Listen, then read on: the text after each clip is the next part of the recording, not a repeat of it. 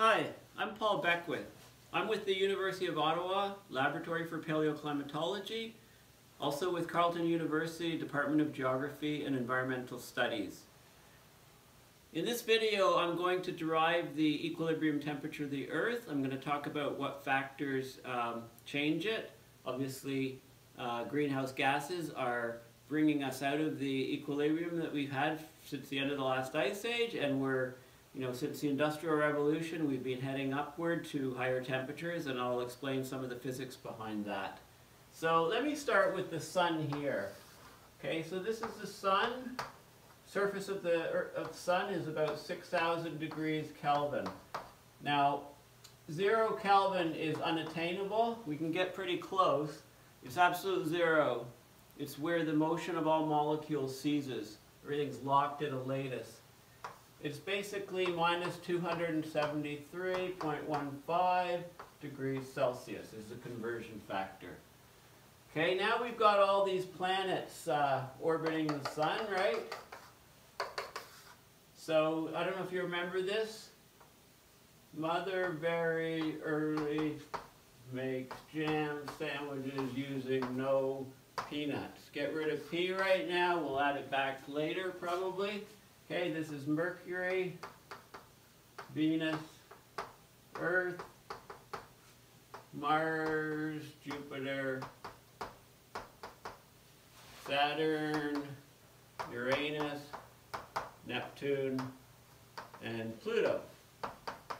Right? Mother very early makes jam sandwiches using no peanuts. So each of these things is going to be a distance, r from the center of the sun. Right? The volume of a sphere, radius r, is 4/3 pi r cubed. I'm not going to derive that.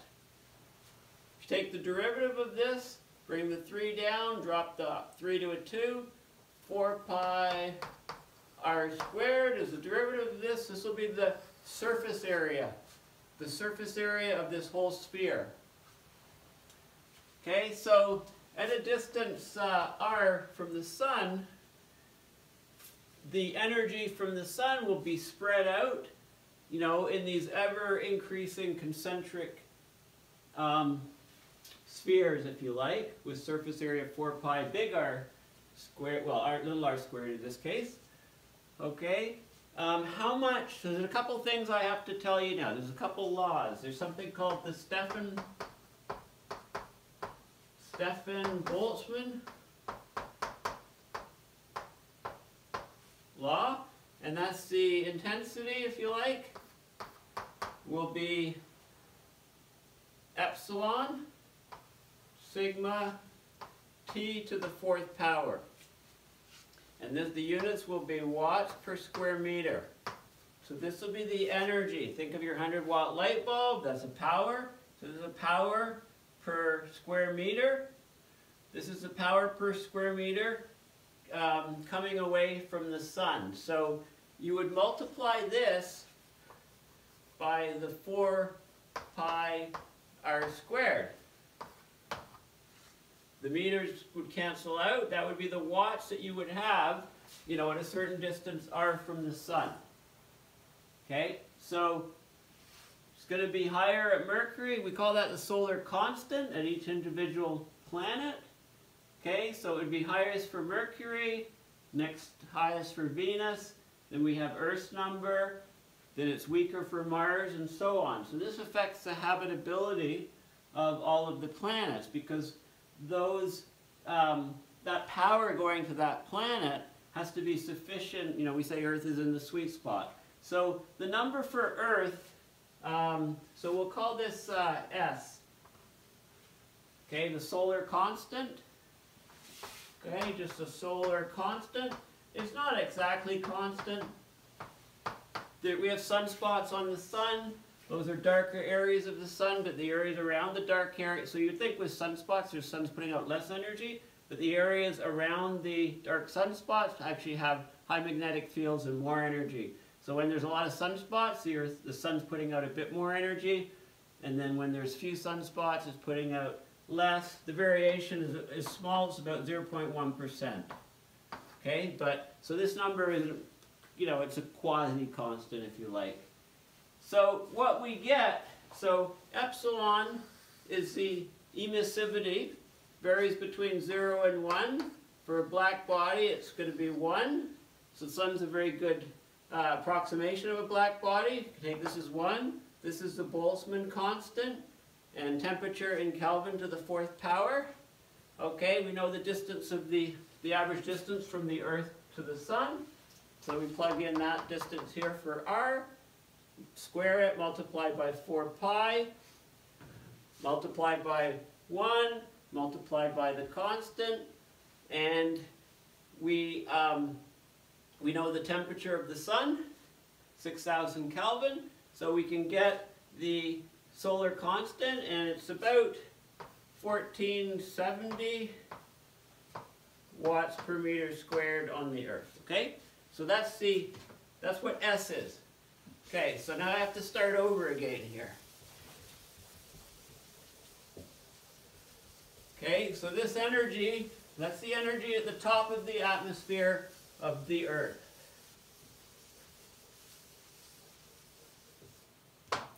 Okay, so now we've got the Earth, radius r. Remember, the surface area is 4 pi r squared. Okay, so this S is coming to the Earth. Okay, so this S, so let me, okay, so I'll do the equations here. I think you can see, I think this is still within camera range easily. Okay, so we've got this solar constant of light coming at the Earth. Now what it sees is, if you just look at the Earth from a distance, you don't see the whole surface area, you just see a disk of radius r. So what's the area of this disk of radius r? It's just pi r squared, right? That's the disk. This is the solar constant.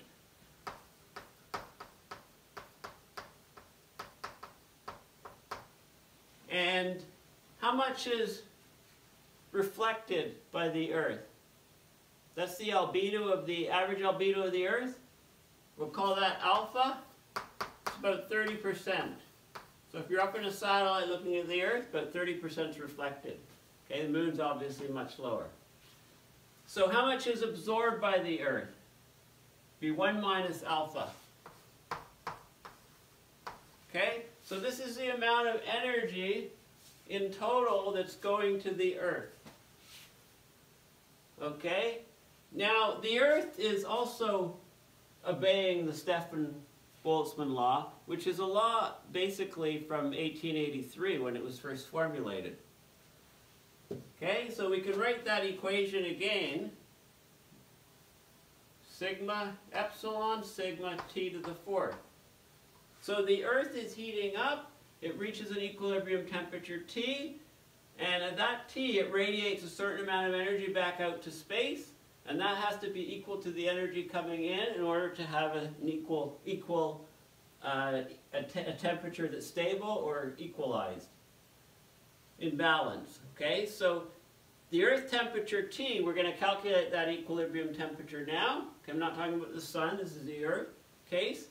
So we can take, epsilon we'll assume 1. We'll assume it's a black body first. No atmosphere, we can assume it's a black body. This is the constant that we know, the Boltzmann constant. Temperature of the Earth for 4th power. Now, the total, this is the amount emitted in, the units of this will be watts per square meter. So we have to, this is coming out from all directions from the Earth. So we have to multiply this by 4 pi r squared, and that will be the total amount of energy that's emitted from the Earth. So in equilibrium, these two factors have to equal each other. Okay? Where's my eraser gone? There it is. Okay, so here's what we get. So I'll just write these out on one line. I think I need to go a bit over here. S pi r squared 1 minus alpha. Okay, that's this guy. Is equal to epsilon sigma t to the fourth 4 pi r squared. Okay? This will be our equilibrium equation. Now notice that the pi r squared and the pi r squared can just drop out. So what we get is, we can get t to the fourth. We can solve for t to the fourth. And that's equal to,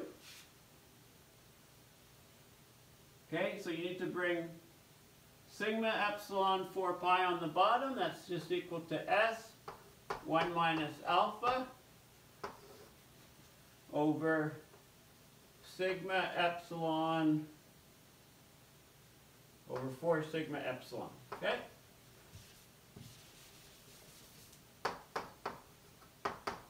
Okay, so this is what we get. Okay, so alpha is 0.3. S is at 1470 watts per square meter.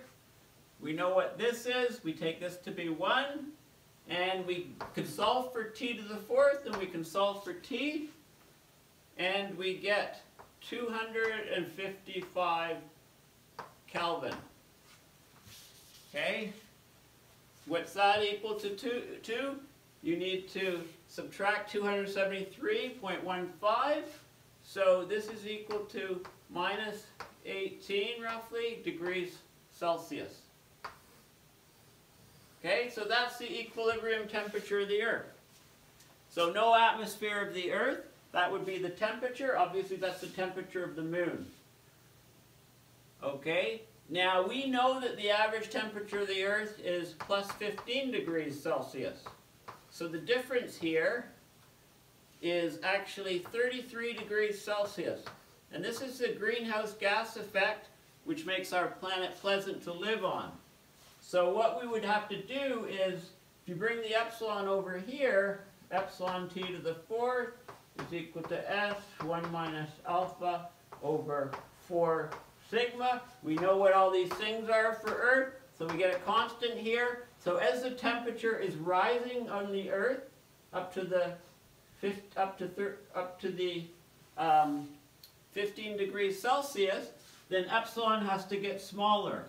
So the factor x epsilon times t to the fourth is so as t is increasing. So what the greenhouse effect does effectively is it reduces epsilon from 1 to slightly less than 1, and therefore the temperature has to rise, so the t to the fourth factor times epsilon stays the same. Okay, because this is a constant. So this is the greenhouse gas effect. So our new equilibrium temperature, because of the greenhouse gases, is slightly higher. Okay, so this is basically the other factor you can look at is you can look at the spectrum of energy coming from the sun. Because also for every black body, there's something called a Planck curve. So the curve comes like this. And the peak of the radiation here, this is in the visible, this would be the 6,000 Kelvin curve. Okay, so you can get the radiation distribution. And for the Earth, if I did it on the same graph here, the Earth would be a little tiny curve here coming down. And this would be about 10 or 20 micron or something like that, rather than 0.5 micron, which is a visible curve, but also the amplitude would be way, way down because the Earth is nowhere near as hot as the sun.